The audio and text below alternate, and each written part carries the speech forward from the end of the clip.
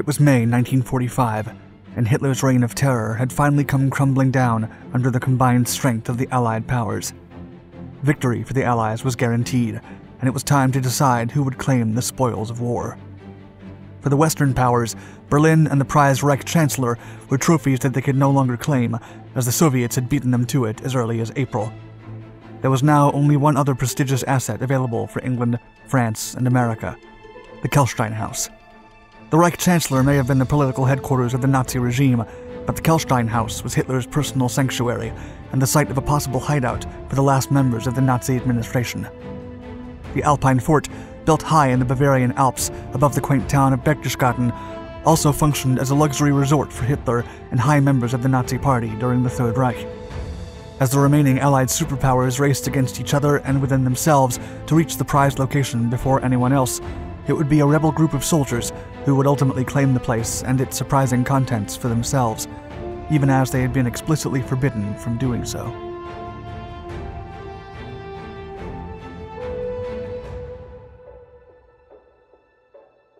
More than a vacation home. Long before becoming a political figure, Adolf Hitler often vacationed in Berchtesgaden. He believed the place to be the quintessential representation of German culture, and as he became Chancellor in 1933, Hitler bought a home in the area and started an extensive remodeling process.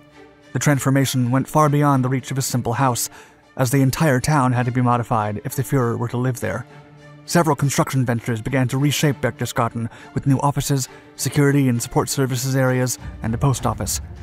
A new railway station with a luxurious reception was also built, especially for Hitler and his guests. In addition, the dictator had the Berchtesgadener Hofhotel completely refashioned, and it would eventually house famous visitors such as Neville Chamberlain and David Lloyd George. Hitler's complex consisted of the Berghof, or mountain court, his personal retreat. Then there was the Kehlsteinhaus, a diplomatic building erected on top of the summit of the Kehlstein mountain. And finally, the tea house on the Moschlanerkopf hill, a cylindrical relaxation building with a beautiful view of the neighboring mountain range, where Hitler would have lunch every day during his visits. Some historians claim that Hitler's retreat in the mountains was the only place where he would feel safe and have an ordinary life, so he vacationed there regularly. Due to the significant renovations made to the town and the importance Hitler himself gave to the area, the site became a haven for high-ranking Nazi leaders. As time progressed, many infamous Third Reich commanders built homes in the town, including Hermann Göring. As the war drew to a close and Germany's defeat became unavoidable, Joseph Goebbels employed what remained of his propaganda machine to promote the idea that a Nazi resistance movement would prevail after the war and that dissident German soldiers would conduct guerrilla warfare for many years to come. Allied strategists believed that the Berchtesgadener complex would be an ideal location from which to direct and maintain such furtive operations, and thus the Kehlsteinhaus and the town below it became a primary target as the European theater of World War II came to an end. By May of 1945, the Allied forces were finding low resistance as they rolled through the German territory. They then realized that the possibility of a surviving group of die-hard Nazis hiding in the Alpine mountains was quite unlikely, and Berchtesgaden then changed from a strategic to a prestigious objective. Technically, the facility at Berchtesgaden was the second seat of government outside of Berlin, and since the capital was already in Soviet hands, every Western unit wanted to seize it for themselves. The location was so valuable that Major William Rossen declared, quote, "By that time, the prize of Berchtesgaden was so radiant that it was obvious that considerable fame and renown would come to the unit that was first to reach Hitler's eagle nest." The Cotton Ballers. Known as the Cotton Ballers, the 7th Infantry Regiment was one of the most successful American regiments during the war, fighting from North Africa to Germany and providing the Allies with victory after victory. The 7th had battled through Italy in some of the most lethal amphibious encounters during the war, but its achievements had come at the cost of being one of the regiments with higher casualties amidst the Allied forces. Thus, the members of the 7th considered seizing Berchtesgaden as an appropriate reward. It was also convenient, as the soldiers were on the move bound for Salzburg, Austria, after the capture of Munich and the liberation of the notorious Dachau concentration camp. However, there was one issue. Dwight Eisenhower had already conferred the honor of capturing Berchtesgaden to two other units, the French 2nd Armored and the American 101st Airborne Divisions. For the French, the capture of Hitler's sanctuary had a major symbolic significance, as it would serve as psychological reparation for the disgraceful defeat they had suffered in 1940. If the 101st got there first, It would be a fitting reward for what was now considered the most famous outfit in the army after the devastating siege of Bastogne. Lieutenant General John W. O'Daniel, in charge of the 7th Infantry Regiment, had plainly asked for permission to seize Berchtesgaden, but he had been explicitly denied.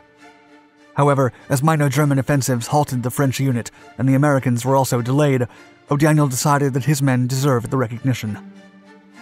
Thus, on the morning of May 4th, the 7th Infantry Regiment would attempt to capture the place anyway, but also actively stop the other 2 units from reaching the site while they explored it. The capture of Berchtesgaden. The 7th Infantry Regiment had been ordered to go to Salzburg, Austria, to defeat one of the last active Nazi units. On its way there, it had taken control of the only 2 remaining bridges over the Salach River. Every force attempting to reach Hitler's mountain retreat would have to go through one of those bridges. So O'Daniel orders his unit to work through the day and enable one of them to cross his unit's vehicles. Once the bridge was functional, he and most of his forces made their way to Berchtesgaden, not before telling the remaining soldiers that no one was to cross under any circumstances. After several hours of uneventful travel through an abandoned autobahn, the 7th Infantry Regiment finally reached the prized location. The picturesque alpine town offered no resistance to the American troops, and close to 2,000 Nazi soldiers and officers surrendered on sight. The leading Nazi commander in the town was Fritz Göring, the nephew of the Luftwaffe's supreme commander. In a typical military ritual, the young Göring surrendered his belt and gun to his American counterpart in a ceremony held in the town square. Göring also turned in all classified documents from the Nazi Air Force that his uncle had kept in his house, a great victory by itself. After the military capitulation, the 7th Infantry Regiment was free to roam the town. Still, they were ordered to limit their ransacking to not fuel Eisenhower's fury. Then, as the soldiers were exploring the city, a small number of troops made their way up to Hitler's home. The place was in ruins, as it had been bombed by the Royal Air Force back in April. Valenti, a veteran medic and son of Italian immigrants who had been a coal miner before the war, was shocked by what he saw inside Hitler's compound. Quote, "We couldn't believe what we saw. The walls were covered with shelves, and the shelves were stocked with all kinds of wines, champagnes, and liqueurs. The food bins were well stocked with a variety of canned hams, cheese, and 2-gallon cans containing pickles." Back in town, the soldiers that breached Göring's home stumbled into his liquor stash, which was as luxurious as the one in Hitler's home, holding, quote, 16,000 bottles of all kinds of liquor. We had Cordon Rouge, Cordon Bleu champagne, and we had Johnny Walker's Red Label, Black Label, American whiskeys. You name it, we had it. Hermann Göring was well supplied.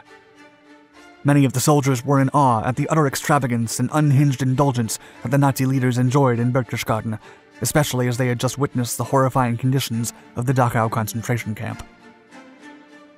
A diplomatic nightmare. A few hours after arriving at the town, O'Daniel was constantly scolded via radio. As it turned out, the French 2nd Armored Division was at one of the Salach River bridges, and its commander was livid upon being prohibited from passing. After delaying the inevitable for as long as he could, O'Daniel let the French pass. At the same time, he ordered his men to leave everything as it was and prepare to depart. The soldiers then took numerous bottles of wine and fine food from Hitler's complex, while also securing as many mementos of their achievement as they could. By the time the French arrived, many riches still remained in the town and up in the mountain house. O'Daniel decided that the best diplomatic option would be to let the French claim victory and allow them to believe that they were the first to reach Hitler's home. The French forces then took possession of the Berghof and the Kehlsteinhaus, believing no one had been there before. However, a few hours later, another group of American soldiers tried to go inside the Berghof but were stopped by the French soldiers. A heated discussion ensued, and things were quickly getting out of control. If it escalated further, a diplomatic nightmare would follow. The American and French commanders then agreed to take joint possession of the building and raise both the French and American flags in place of the Nazi one. Ironically, the flag that the French brought with them was too big, so the only one that ended up waving over Hitler's sanctuary would be America's. Thank you for watching our video. Do you think O'Daniel made the right decision by seizing Berchtesgaden? Let us know in the comment section below. And don't forget to subscribe and hit the notification bell to get more fascinating history-inspired content in your feed.